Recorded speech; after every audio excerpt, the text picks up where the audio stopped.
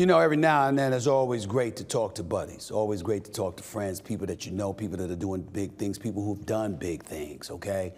And as I sit here today thinking about who I'm about to have our next conversation with, I'm thinking about a brother that used to star in the show Soul Food. I'm thinking about a brother that's been doing a lot of big things. I don't like him particularly. I love him, but I don't like him. Here's why I don't like him. Because no matter how much shape I get in, no matter how good I feel, no matter how good I think I look, every time I get next to this next brother, it reminds me of how ugly I am.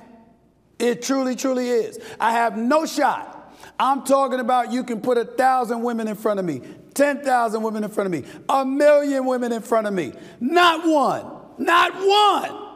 would pick me over the man I'm about to talk to next. He's a heartthrob, but he won't admit it because he's such a happily married man.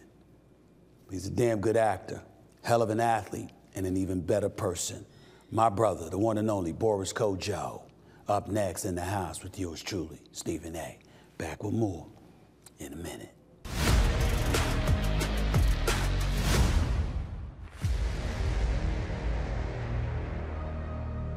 Oh, my Lord. Have you been watching the NBA playoffs? Because you know I have. And yes, they've been fantastic. Make no mistake about it. But do you know what else makes watching them even more exciting, even more scintillating?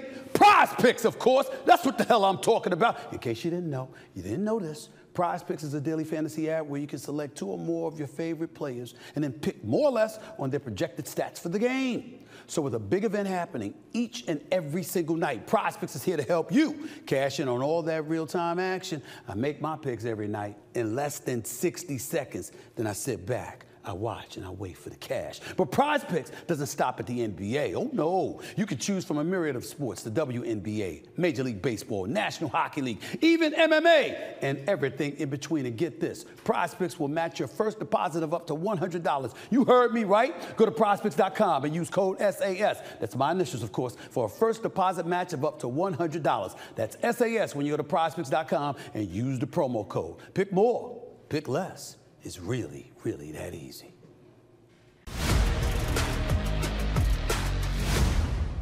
My next guest is an accomplished actor, director, and a friend known for films like Brown Sugar, Soul Food, and more. He's currently starring on ABC's hit drama Station 19.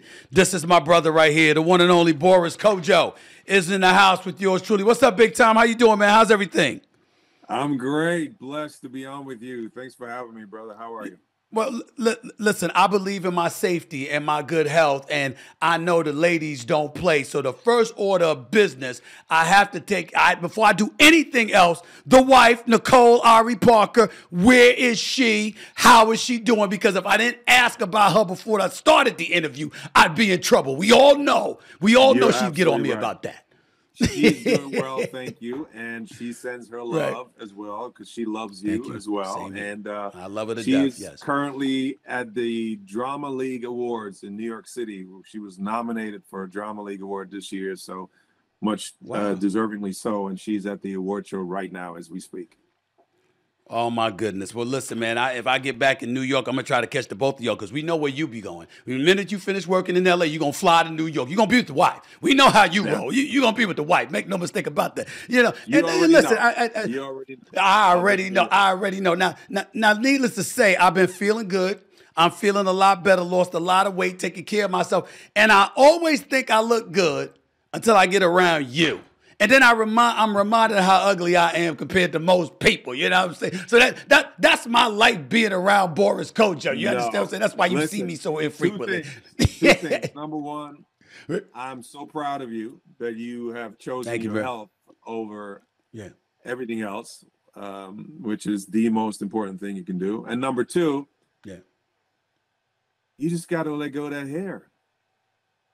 Why? Why would you say that, man? I just pack it down, man. I go, listen, I ain't got a big square head like you. It would look better on me. I got a peanut head with a schnoz for a nose and a noggin in the back. I go bald, Boris. I got no chance, man. My girl will dump me tomorrow. It'll be that bad. Come on, man. No, she I can't do that. No, she won't. I don't know. I don't know.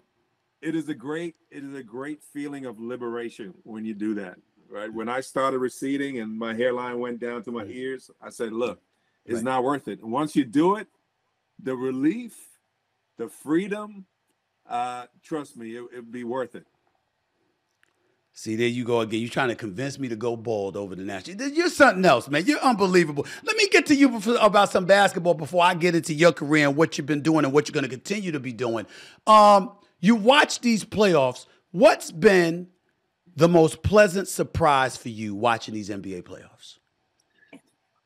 Two things. Number one, I love the parity that has developed over the past 3 years. I love that we can actually watch playoff series not really knowing the outcome. I think that's really been good for the game. And number two, the changing of the guard. You know, I think that there's some young superstars that are emerging, like Anthony Edwards, for instance, that have really invigorated the game and has made watching really, really fun. Even though I must say, you know, what LeBron has done in the past 20 years is nothing short of astonishing. And to still be producing these kind of numbers at his age is absolutely mind-boggling. So I hope that he's going to play another 2, 3, 4, 5 years, because he's the greatest of all time, and I would really miss him. But yes, I love that there's some stars popping up. You know, Wembanyama, I think, has exceeded our expectations. It's also a great sign of international players coming into the league at the highest numbers in history, and I think that trend is gonna get even more prevalent. Let me transition to Captain Robert Sullivan, which is you, Station 19, of course. The show coming to an end after about 7 seasons. How are you feeling about it and the success you've enjoyed with the show? You know, I feel great. I mean, these past 7 years was an amazing chapter in my life. I made a family on the show. This is a group of people that I love dearly, and to have been blessed to work with them for so long is truly amazing. I started directing on this show, which is also another chapter in my career, which I'm going to explore further. So I'm happy. This was a great time, and I made some great friends, and now it's time to spread my wings and do other things. It's almost like, you know, now I'm a free agent, so I can explore other options and have conversations about doing many different things. I can start doing movies again, which I wasn't able to do for almost a decade. Being locked down here. Why not? But, so there's a lot of great opportunity that's going to emerge, and I'm looking forward to it. Why weren't you able to to venture out and do more over the last decade? Why? Because of the acting that prohibited you or restricted you from being able to direct and do other things? Not contractually, but when you do a network series, that occupies about 10 months out of your year. So when you're done shooting one season, you're exhausted, and the last thing you want to do is travel to whatever, Argentina or Spain or Japan or Australia to shoot a movie, when you can spend the next 6 weeks with the family and just sort of recuperating and relaxing. And so that's what I did. And now that the show is over, I can explore some of those other options as well. What is it about directing that serves like a magnet for so many actors? We see actors, and then all of a sudden we're hearing, of course, you might executive produce, you might produce something, but you're seeing more and more wanting to get into directing. What is it about directing that appears to be this magnetizing element that people gravitate towards in your profession? I think for some of us, it's a sort of organic evolution, right? A progression, a growth, because as an actor, you come to set and you do your thing and you go home and you really have no input of what the final product's going to look like. As a director, you have the ability to pull all of these different resources together, whether it's the visual aspect or the acting aspect or you know, the sets and the visual narrative, the tonality, sound, scoring, music, and you can really craft your narrative. You can really display your perspective of the topic that you are, the story that you're telling.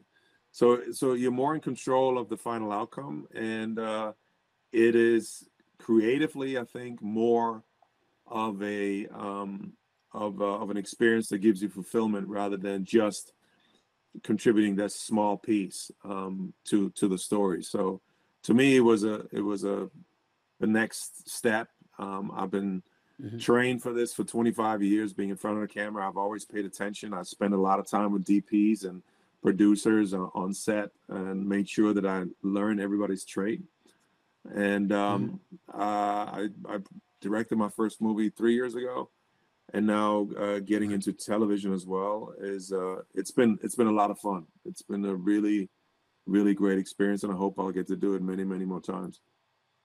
How receptive do you believe Hollywood is going to be the people who are not necessarily white being directors? And most importantly, not only how receptive are they going to be to it, what kind of opportunities do you believe is out there for an abundance of us, folks from the Black community, to really have an opportunity to engage in such ventures as being a director? You know, I stopped worrying about them a long time ago, and I focus on things that I can control. And you're absolutely right. The industry is definitely diversity challenged still to this day, especially behind the camera. So I do my part in trying to push for representation and inclusion. And one way to do that is through storytelling, right? Because when you control the narrative, you control perception. And perception is what changes impact and what changes dynamics, power dynamics, because people get to see the other side.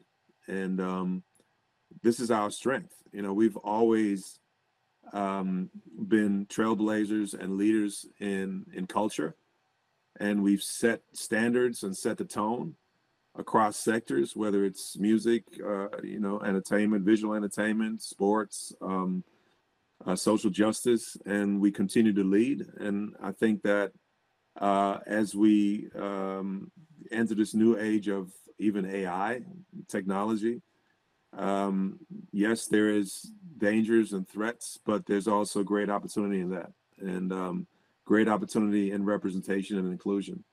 So all you can do is set one foot in front of the next, and have a positive attitude, work as hard as you can, and try to work together, create synergies and partnerships, and make sure that we help each other. When we help each other, we help ourselves.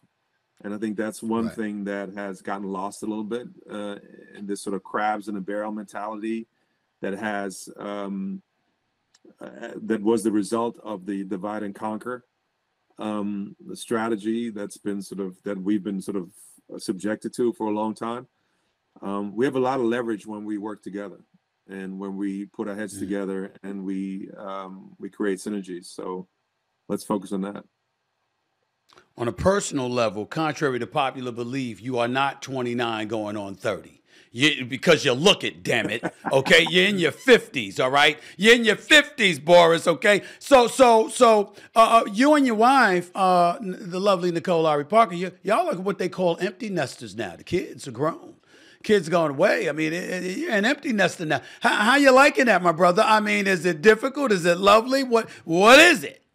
Man, I love it. And we're almost there. Nicholas has another year, and then he's gone as well. Sophie's at Howard, loving it.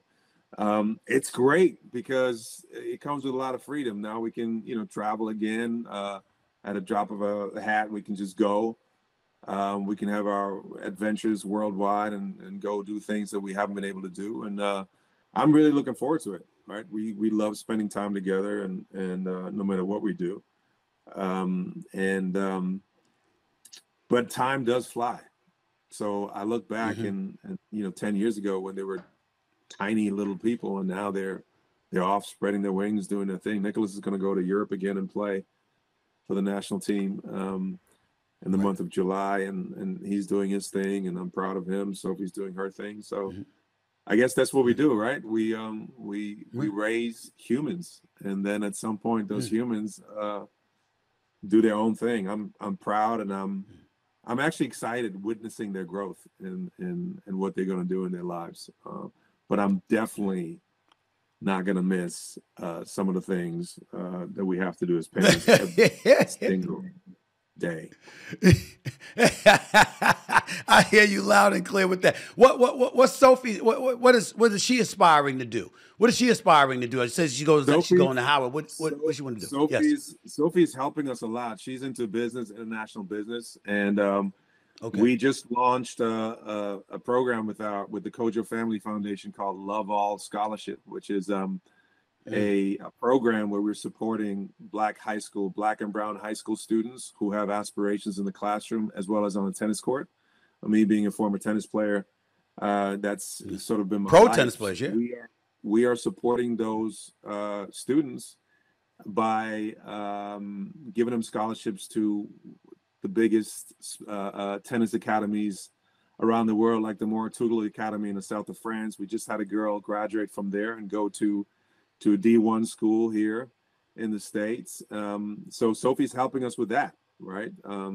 Continuing to support our young Black and brown students and giving them opportunities for higher education and finding their purpose.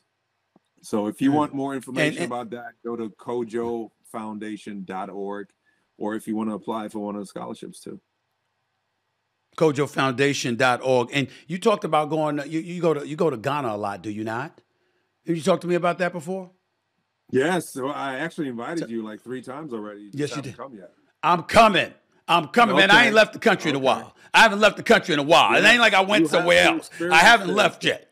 Please, Full Circle Africa is a company we started 6 years ago, building a bridge between the diaspora and the continent. And what we do is we bring together leaders in business, entertainment, and sports to have solution-based dialogue around changing the mindset from charity and aid dependency to economic development opportunities and investing in the continent and on the continent. And Africa is, I call it, it's in a pre-IPO phase.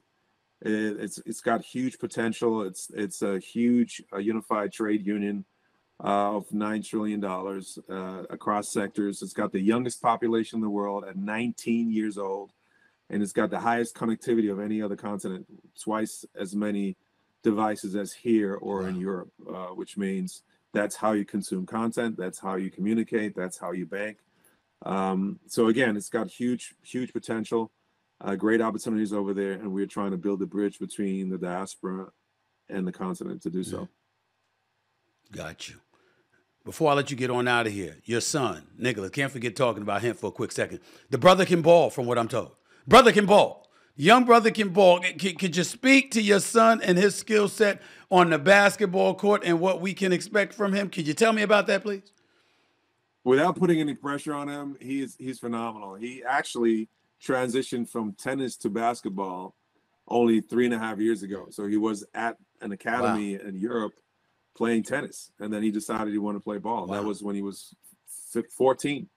And now he plays on the German national team, basketball. He's a great hooper.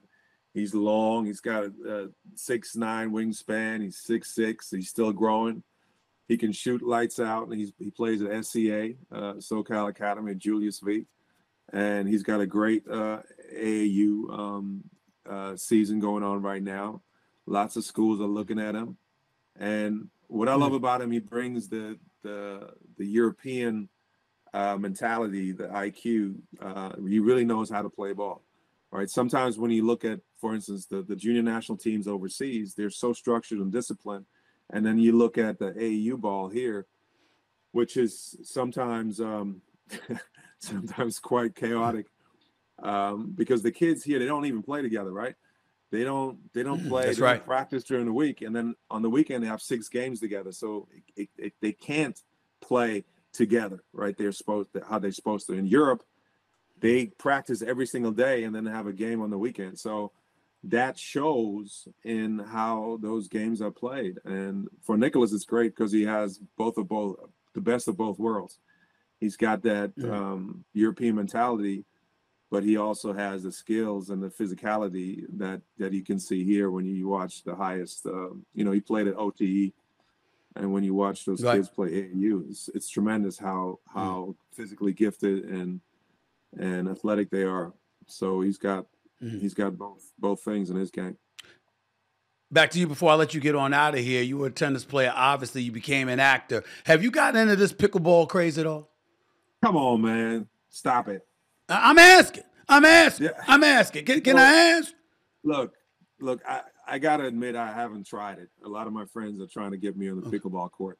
But, we live here on the beach, and all I hear in the mornings on the weekends is clink, clank, clank, clank, clank. The noise is driving me crazy. The plastic ball. I mean, they got to do something about this ball because it's the most annoying sound I've heard in years. But they're all trying to get me to play. So, as I'm getting older, like you said, I'm 28. So when I'm turning 29, maybe I'm going to start playing pickleball.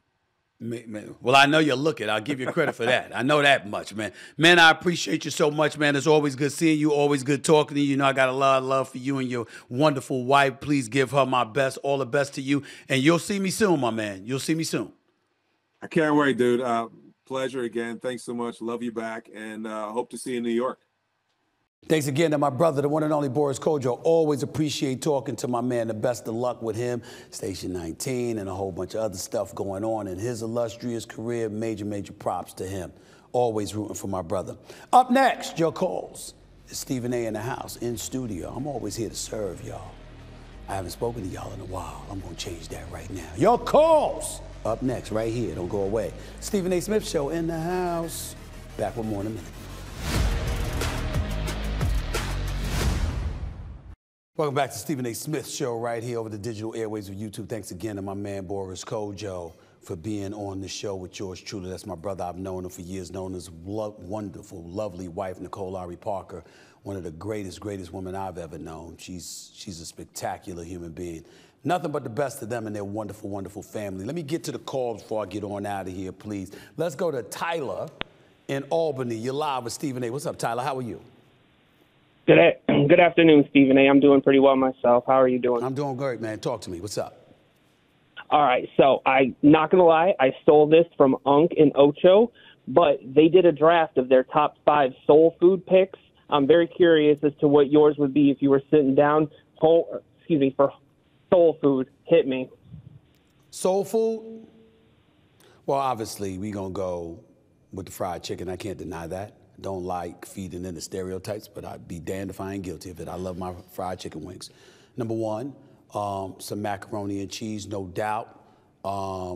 Some, I got to go with the candy yams. I like that. Definitely so.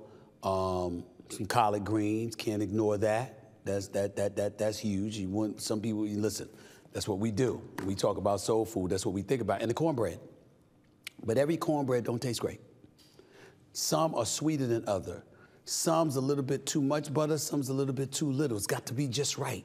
And it's got to be sweet enough. Not too sweet, but it can't be just plain and bland, feeling like it's just damn near foam in your mouth. You understand? It's got to be nicely, perfectly baked and the right kind of sweetness attached to it. My mama made some great cornbread.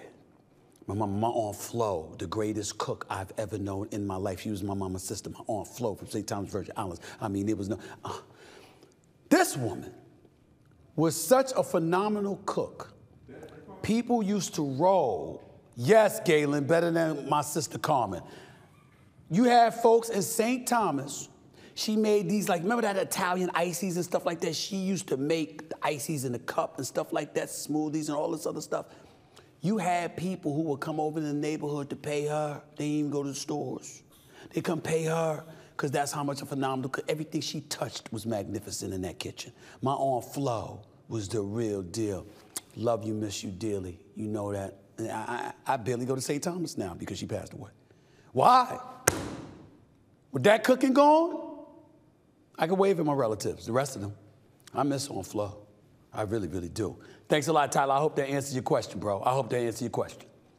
Let's go to Kyle in Charlotte, North Carolina. You're live with Stephen A. What's up, Kyle? Hi, sir. How are you? I'm good. Talk to me.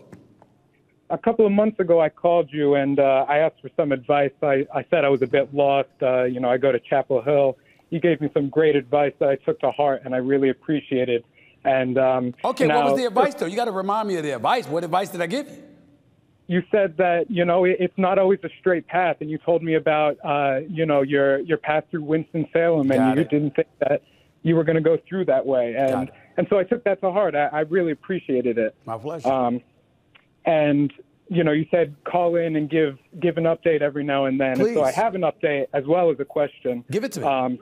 I have an interview coming up in a couple of days with an outreach program. It's helping organize and mobilize voters for the November election. And I'm really excited for the opportunity to be able to at least just be interviewed. So my question is, what is now your advice for having a great interview? Well, first of all, you have to be passionate, and you have to make sure that you're conveying to a prospective employer that passion, energy, drive is not something they're going to need to be concerned about, because you have all of that. Knowledge and competency is right up there as well, okay? But an employer always wants a little wiggle room to be able to teach you and mold you in a certain way. No matter what they say, they don't be wanting a finished product all the time, because a finished product is not somebody that believes they need to be, taught anything. They believe they have all the answers, and that can be very, very irritating to certain bosses. So you have to be mindful of that. So you got to have the knowledge and the competency, and it has to be at a high level, but not enough to the point where you're rigid and averse to listening to other people, particularly people in positions of authority. Outside of that is the fervor, the desires, the passion to go out there and do it. And you want to be a self-starter. You don't want to be somebody that's seen as punching a clock, like you counting the hours down before you can get off of work, or you're lamenting when you're going to arrive at work. You are up and ready to go. And when they look at you, I don't give a damn what time of day or night it is. When they look at you, they know you ready and you energized and you ready to do this, especially when it comes to something as important as galvanizing voters for an election. Those things are very, very important, because we're talking about life-altering decisions that are being made in the world of politics and beyond. You got to pay attention to that, and you got to make sure that you show that there's a level of passion that cannot be questioned, and there's a level of commitment that cannot be denied. Do you understand? Yes, sir. All right. I appreciate the call, buddy. Thank you so much, and good luck. Stay in touch. Miguel in California, you're live with Stephen A. What's up, Miguel? So how are you going? I'm good. Talk to me. I was just wondering, who do you got winning a championship first, between the Dallas Cowboys or the New York Knicks? Wow. I would say the Knicks, believe it or not. I would not have said that months ago, but after watching the New York Knicks grind and tough it out the way that they did, and it's taken injuries to 6 different players in order to derail their title hopes and aspirations, I'd have to give them the edge. I haven't seen the Dallas Cowboys do anything this offseason that would give me an indication they're going to win the NFC East over the Philadelphia Eagles, that they would beat the Detroit Lions, that they would beat the San Francisco 49ers, or anybody like that. I haven't seen that from the Dallas Cowboys. Matter of fact, they're saddled with having to pay Dak Prescott, CeeDee Lamb, and Micah Parsons. Micah Parsons deserves his money. He's that dude. He's that brother. But I'm really not sold too heavily on the Dallas Cowboys and their title aspirations, because I haven't seen them really make that kind of noise. I hope that answers your question. Zephyr in Tucson, Arizona, you're live with Stephen A. Talk to me. Hi, Stephen. First, I want to thank you for putting out so much content for us during the NBA season. I appreciate it. Thank you. Of course. And my question here, if the NBA introduced an Offensive Player of the Year award, who would you be giving it to this season? An Offensive Player of the Year award? Yes, sir. Wow. I'm going to tell you my MVP was Shai Gilgeous-Alexander. Scored over 30 in 50-plus games. Averaged 30 for the season, was the 3rd leading scorer. I know Luka Doncic obviously deserves strong consideration because he averaged damn near triple-double. They're in the Western Conference Finals. I know that Giannis Antetokounmpo would have deserved consideration. He was the league's 2nd leading scorer before going down due to injury. But the name that I come up with is Shai Gilgeous-Alexander, 2nd youngest team in the NBA, get to the conference semifinals to within the, Game 6. Averaged 30 in the playoffs, averaged 30 in the regular season. Considering the youth on that squad and a model of consistency that that he was, I would tell you it's him. I will tell you, if you took into account box office appeal, however, the name would be Anthony Edwards, the brother's box office. You walk through the turnstiles to watch that brother. I don't know if you do that for Shai Gilgeous-Alexander. So that might be a demerit, a minus against him, but I'm still going to give it to him because I thought he should have been the league MVP instead of Jokic. Thank you. Appreciate it. Thank you so much. Last call, Stephen in Wayne, New Jersey. Beautiful name. You're live with Stephen A. What's up? Hey, Stephen A., how you doing today? I'm good. What's up? So this question, this is coming from a Heat fan, right? But it's coming from a guy that just enjoys hoops and good discussion. Okay. So if Anthony Edwards can somehow win a championship this year, yeah, can we start having talks about possibly, when it's all said and done, maybe he surpasses Dwayne Wade all time? He would have a title at 22. Whoa, stop. Yeah. Stop. Now, that's blasphemous. That's blasphemous. I mean, you do know that D. Wade has 3 rings, right? 3. You do know that D. Wade played and participated in an era where the brand of basketball was a bit tougher than it is today. You do know that when D. Wade retired, we definitively said 2 people, Michael Jordan and Kobe Bryant, were the only 2 guards definitively better than D. Wade in NBA history. You're being a bit blasphemous now. Now, if Anthony Edwards, I mean, can he at least win 2 titles before you do that? Can he do that? He ain't even been to an NBA Finals yet. And you saying if he wins the title this year, can we put him above D. Wade? I mean, damn. That's all it takes for you to just throw D. Wade aside like that? No. So I think I may have worded it wrong. So I'm saying if he does win the title, can he potentially down the line maybe pass him all time? Not if he wins the title now, but like when it's all said and done, if he can get a title this year. No. He got a chance. He got a chance. What if he wins multiple titles? Because as great as D. Wade was, he didn't have that kind of athleticism. But D. Wade had everything else.